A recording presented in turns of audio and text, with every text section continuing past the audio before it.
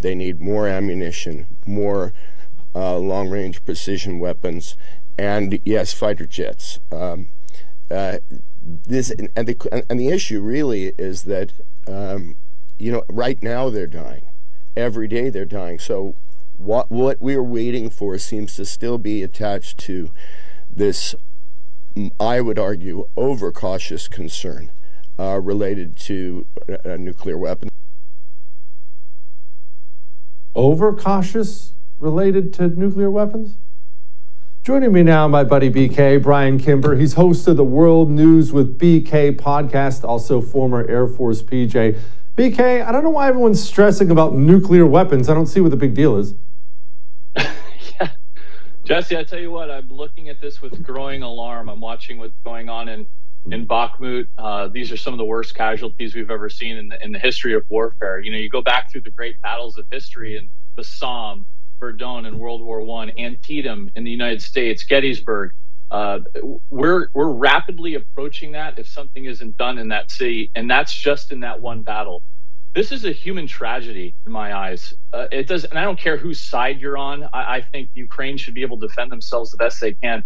But this is hundreds of thousands of people dying in a year. And in that city alone, Jesse, we're talking tens of thousands of casualties in a matter of weeks. And this is a whole new era of warfare. It's drone warfare. This is bogged down into an artillery bombardment, and there's no end in sight. Zelensky is vowing to fight to the end.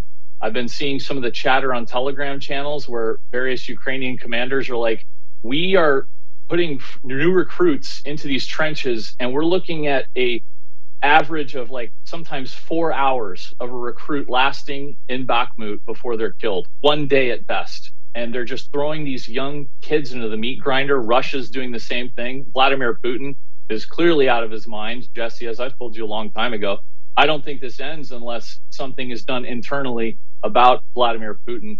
And overall, I don't even like watching the social media videos anymore. It's a human tragedy. We're not even talking like ISIS people, factions killing each other, right? We're talking about Ukrainians, like physics professors, teachers, electricians, engineers. Those are the people now taking up arms to defend their country, and they're all just getting obliterated. And it's shocking to see. As a half Ukrainian myself, my people are from there, 100 years or so ago. It's devastating. It is. It's horrible. I think about the Russian troops too, because they're grabbing these guys and constricting them in there. You're right. The videos, I don't like them anymore. BK, I've gotten to the point in this whole thing where I hate Vladimir Putin. I hate Zelensky pretty much just as much. I only care about the people, and I want the thing to end. What I can't figure out is how it ends.